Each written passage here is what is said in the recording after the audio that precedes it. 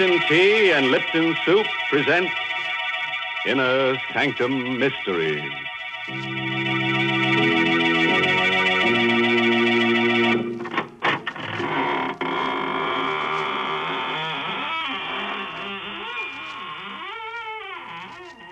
Good evening, friends. This is your horror host at the squeaking door of the Inner Sanctum. Come in, come in. Hang your hats on the torture rack over there and get cozy. Tonight, we've got cadenzas and cadavers, murders and melodies. Oh, well, that's all I can tell you now. No sense putting the cart before the hearse. From the way you're talking, I guess we're going to have music on the program tonight. I think that's real nice. So do I, Mary. I've always loved music. Even as a child, I used to play the death rattle. Now, please, I'm being serious. You know, I once won a prize for playing the piano. Yes, they gave me a... Wait, don't tell me. Let me guess. They gave you a lovely sterling silver medallion, didn't they, Mary? No, they didn't. You know very well that the only way you can get that sterling silver medallion is from the Lipton Tea people. And, ladies, it's solid sterling silver, and it's just the right size, about an inch in diameter. It's the kind of jewelry you find at those smart shops on Fifth Avenue in New York. The medallion is decorated with a Chinese inscription, and it's hung on a narrow black rayon satin ribbon. It's just what you want to brighten up your simple silk dresses and your dressy suits. And here's how you get this handsome medallion. Just send 25 cents and the box top from a package of Lipton's, the tea with the brisk flavor, to Lipton Tea, Box 92. That's Box 92, New York City. Send for yours tonight. Give me a pen, Mary. I'll send them a check immediately. And what's more, I'll write it in blood. There'll be plenty spilled here tonight. The title of our story is Musical Score. It's an original radio play by Christopher Mayle. And our star is Barry Kroger, who plays the role of Grasso. It's the story of a simple melody and of a killer who, as our story opens, is fighting desperately and alone against a raging storm off the coast of Maine. The lifeboat he is in is half foundered, and the man's wild rowing does little good. I'm a murderer! A murderer! I kill to be free! And I am free! Free! Or am I? Did I do it all for nothing? Peter Tull and his wife. They were the first to go. Almost in the same spot. Tull, world-famous composer. Tull on that tune of his. He had all three of us on the life raft, crazy with it. That maddening tune.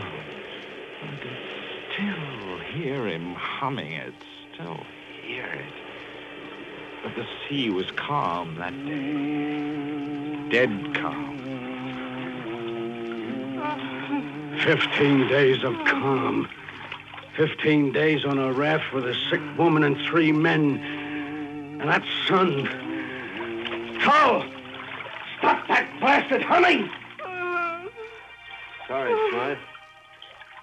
Just that Marcia seems to like it. Part of a symphony I'm working on. It does get on our nerves, Tull. How is your wife? I don't know, Grasso. Poor Marcia. Yes. Yes, I know. I'm hungry. Smythe, how about some rations? Ah, that fat belly of yours. I told you before, even off, as chief mate, I run this life raft. We've got rations for 1 person for 2 days. The woman eats, we don't. Now forget it. Well, we ought to be practical. Smythe, what made the Santa Margarita go down so quickly? I told you, nothing but a stray mine. It was Argentine registry, coffee boat, a neutral. That's all it could have been. Oh, cut it out, will you, Tull? Or change the tune at least. I can't stand it. Sorry. We're done for. Yeah, you may be a famous playwright, Grasso, but you don't know the sea. We're near the main fishing banks. We got a chance of beating a fisher we can hold out. Tull! Tull, will you stop that blasted tune? Yes, for heaven's sake, Tull, quit it!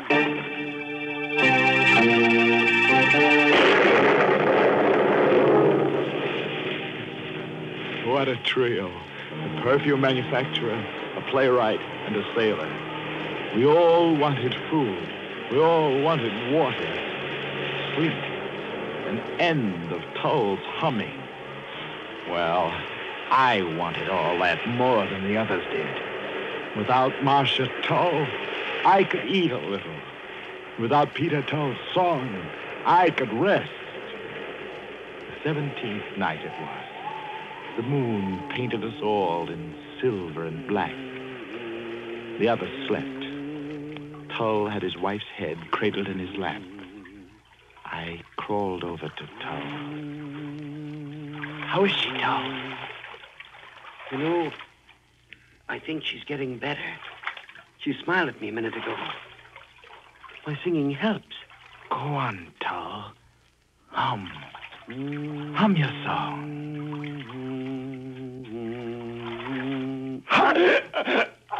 Hum, you little fool, for the last time. Hum. I cut off his infernal song, cut it off with my fingers, digging into the yielding flesh of his throat. He slumped over his wife's body. I closed my ears to her moans. I pushed them both into the dark water.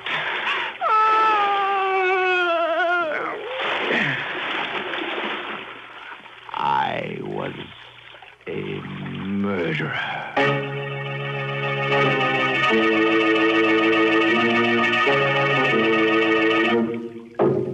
All right.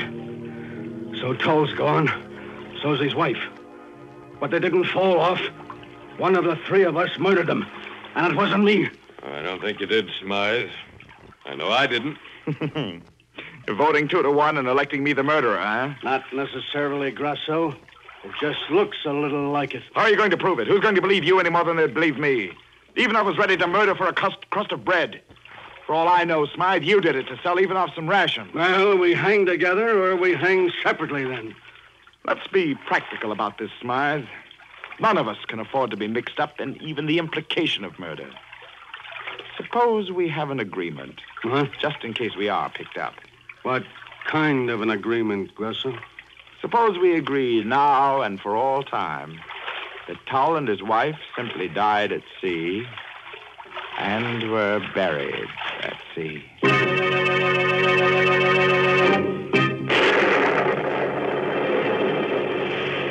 On the 21st day, the rations were gone. And the song, we could all hear Tull humming it from the bottom of the sea. We watched each other like animals. On the 23rd day, a fishing boat picked us up, half dead, cooked alive. But we lived. I lived to fear and to kill again. Fear began with a little scene in the Portsmouth hospital where we were being treated. Well, you got your belly full of food even now? Yes. No more hunger pangs, Smythe. How about you, Grasso? Pretty normal now, I guess. Oh, by the way, a friend of mine, second mate on another ship, was in to see me yesterday. Yes? Yeah. They picked up a couple of survivors from the Santa Margarita before we were rescued. Not interested, eh? They were a man and his wife. Well, don't be such a dramatic ass, Smythe. Was it... No, not poor Marcia and Peter Tull, but the friends of theirs, the Abraham Davises. You know him? Davis? The symphony conductor? Yeah, that's him. Wouldn't he like to know about the Tulls, huh? You've got a flair for the dramatic, Smythe. Sometimes it's dangerous to be so talented. I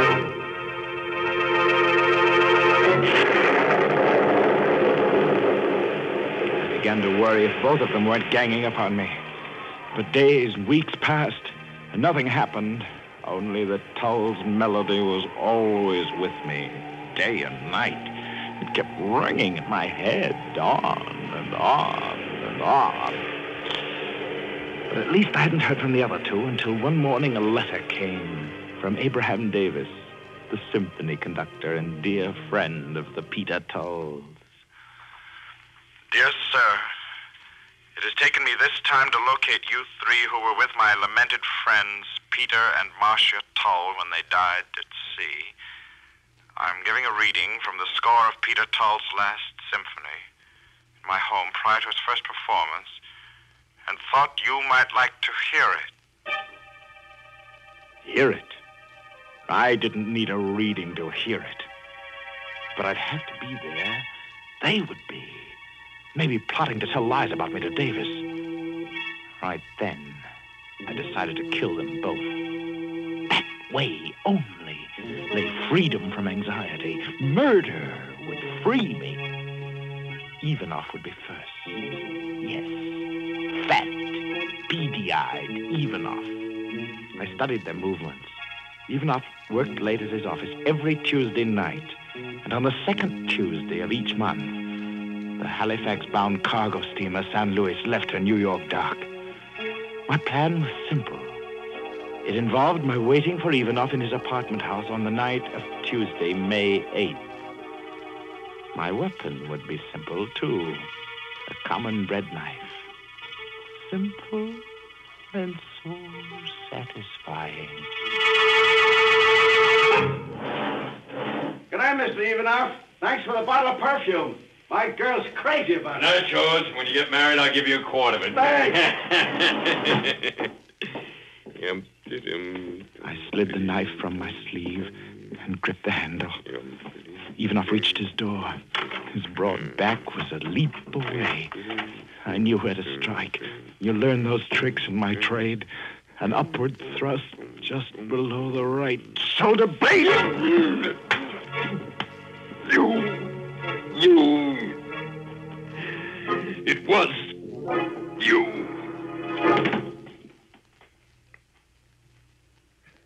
I watched him gasp out his last, feeling no remorse, no pity, just relief that I had nothing more to fear from Ivanov, at least. One more to kill, to be free. One more. I turned my back on the cooling mass at my feet and reached the street. I walked fast. I had only a little while to reach the docks and make my boat. Tull's melody kept beating its tireless notes against my brain.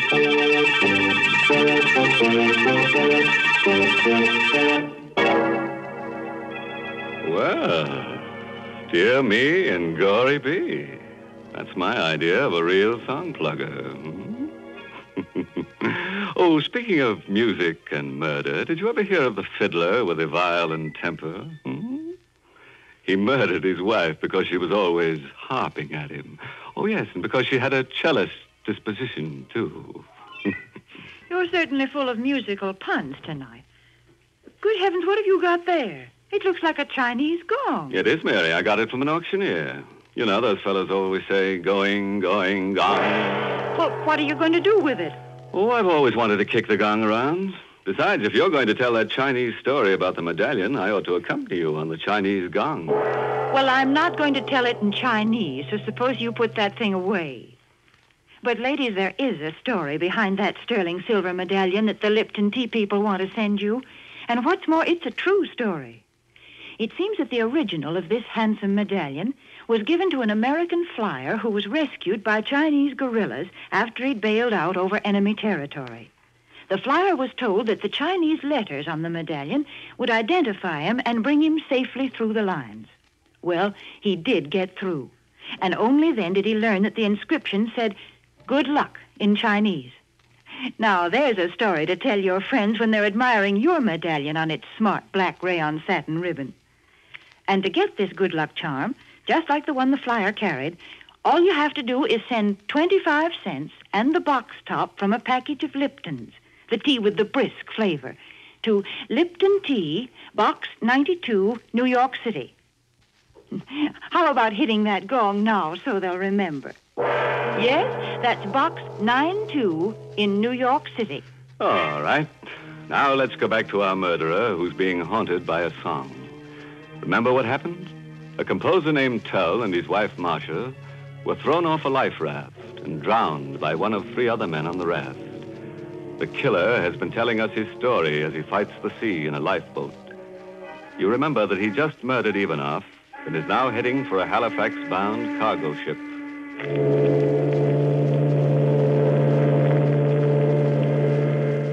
This is your stateroom, Mr. Grosser. Anything I can do for you? No, thanks. Not just now. I'm going right to bed. When do we reach Halifax?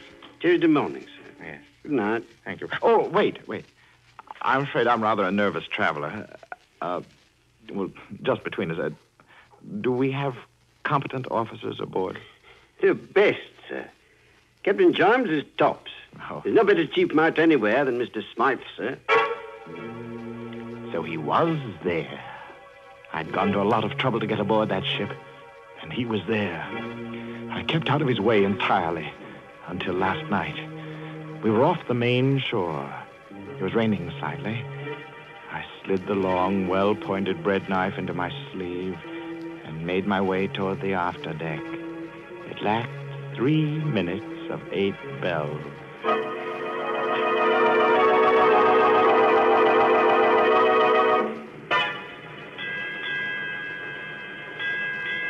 Eight bells, Skipper. I'm going after a smoke.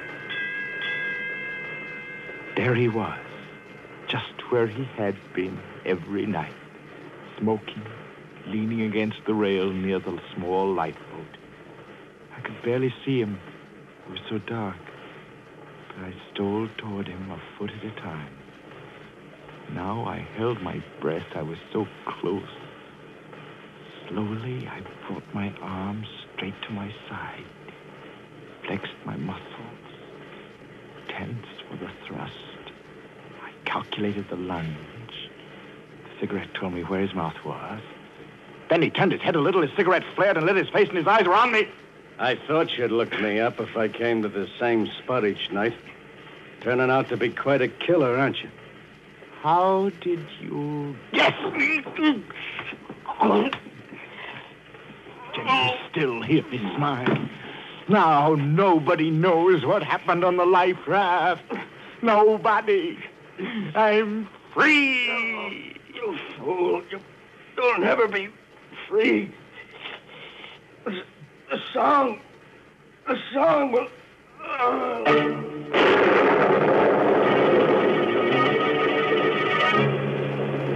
I dumped Smythe into one of the small boats and climbed in myself. I pushed out on the davits and lowered the boat to within a couple of feet of the water and then climbed down the supporting ropes to it.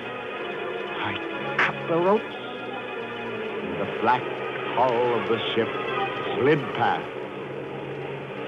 We were alone, just Smythe and me. And Smythe was dead.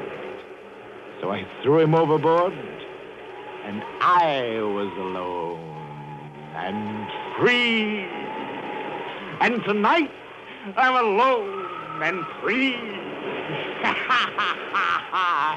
Hear me, Tom! Hear me! No. Am I going crazy? There can't be a light. Not a light. Well, it must. It is. It's a light. It's land. Rocks ahead. And the surf breaking against them. I'm close. I'm too close. I'm going to crash into them. The surf's picking up the boat and throwing me down the rocks. I'll be killed. No!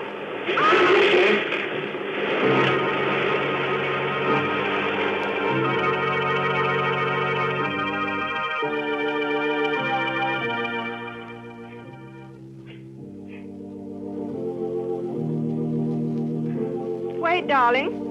I think I hear something outside. What? Stop a minute. I think I hear something. You don't have to shout. What is it there? Listen. Isn't that our door? Don't you hear pounding? How could it be? This is a lighthouse, and who would come out to an island in this storm? Just the same, I'm going to see. All right, I'll go with you. Good heavens. How did he... No. No. Not you. Stay away, Towel. Leave me alone. You're dead. It's made it, Marshal. Here, give me a hand. We'll put him in the living room bunk. Peter, Yes? how did he know our name? What did he mean by what he said? He's changed a lot since we saw him last. Since I saw him last. He was on the life raft with us. The Santa Margarita?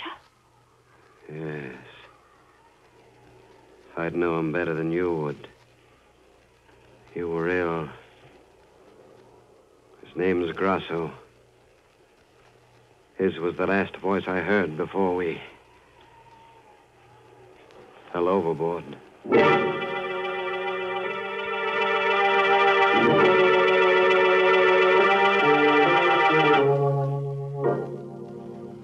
Well, Mr. Grasso, you look a lot better this morning.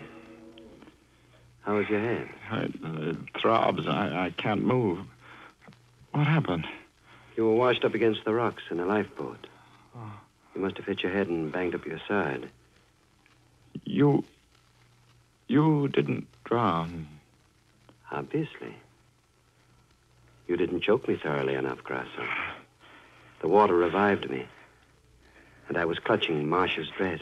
Yes, but how did you... Get here? Yes. Fishing boat. It was almost dawn when you tried to kill us. I managed to hold Marcia up for a little while. We were lucky. What are you... Here. Put your arm around my No. neck. I'll take you to the tower. Where's your wife? Marcia's gone to the mainland to get the doctor. We're alone. Yes. We're alone. Relax now. No, let me go, Tal. I didn't mean to do it. I was crazy with hunger, and that tune of yours. We were all crazy, Tal. I'll pay you. No. I'll pay you. It's too late, Grasso. Anything. Don't struggle. You could start a hemorrhage that way. What are you going to do to me? Why, nothing, of course. Here we are. You're not bringing me up here for the sun and the air, Tal. You'll be Why? very comfortable in this bed. Marcia liked it here. Wonderful view in every direction. These windows here pull to one side. What? Like this, see? Now, I'll leave you to rest. No, don't. Don't what, Grasso? What? I don't know. But you're up to something. Don't be silly. I'm just going to work on my music for a while. I'm having trouble with one part in it. It goes... Huh?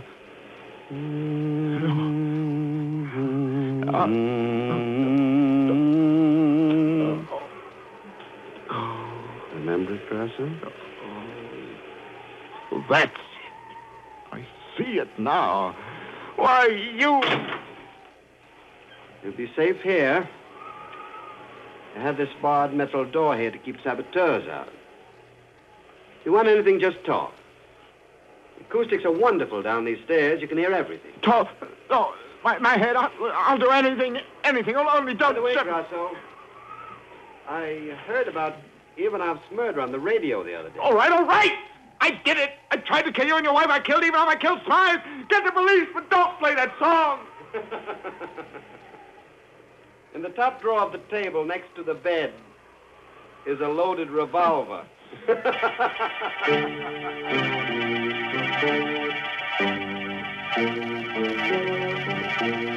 Stop, Tom! Stop! My head. Stop! Can't go on. The revolver. God. Yeah. It'll stop it. Now I'll never hear that song again. Never. Play it! Play your melody, Tom! And the blaze is with you!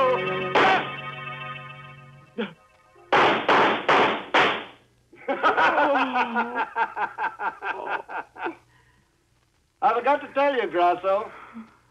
The gun is loaded with blanks.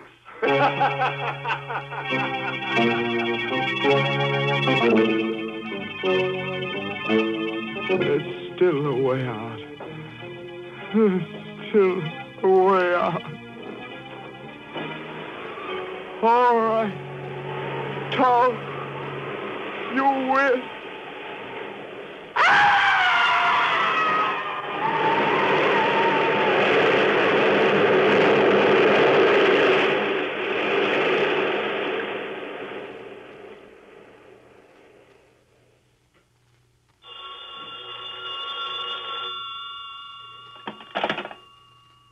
Hello? Oh. Hello, Marcia, darling. No, everything is fine now. Yes, there is something you can do for me. Send Davis a wire, will you? Just say, planned fall production of symphony.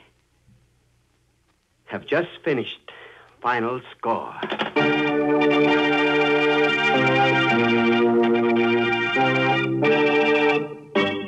Say, how would some boogie-woogie sound to you right now, hmm? I'd settle for a nice, cozy fife and drum corpse. Now, stop that funny kind of talk, because I've got something important to say.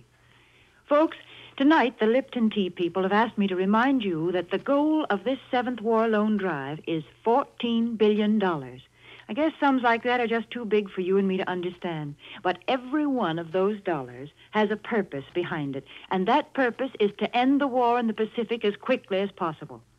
Yes, that $14 billion is needed to move our soldiers halfway around the globe, to build new ships and faster planes. We've promised our fighting men the very best weapons that can be made. That's the least we can do. And we're helping to fulfill that promise when we buy war bonds, when we support the 7th War Loan Drive with every penny we can spare. So, folks, please buy all that you can when the Victory Volunteer comes to your house. Sure, we got a moral for tonight's story. If you're thinking of marrying a musician, insist on a big house. Don't go in for this light housekeeping stuff. Oh, by the way, this month's Inner Sanctum mystery novel is The Right Red Hand by Joel Rogers. And listen to this. Our star next week will be the famous dramatic actor of stage and screen, Raymond Massey. He will appear in a story about a man who plays chess. Nice, quiet little sport, hmm? Except that our friend uses human beings for his chess pieces. And by the time the game is over, those pieces are just too dead to move. Now it's time to close the squeaking door until next Tuesday, when Lipton Tea and Lipton Soup bring you Raymond Massey and another Inner Sanctum mystery story directed by Hyman Brown. So, until then, good night. Pleasant dreams. Hmm?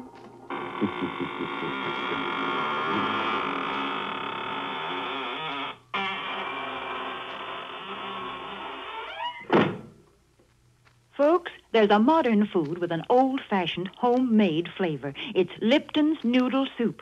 Yes, Lipton's does taste homemade. It's got that same chickeny taste as the chicken noodle soup you make right in your own kitchen. Lipton's has got the same good herbs and flavoring, the same tender golden egg noodles. But listen, Lipton's noodle soup mix comes in an envelope, and it only takes a few minutes to prepare. Of course, sometimes it's hard to get in some stores these days, but there's lots of good things scarce in wartime. So remember to always ask for Lipton's Noodle Soup. And remember to tune in next Tuesday night for another Inner Sanctum Mystery. This is CBS, the Columbia Broadcasting System.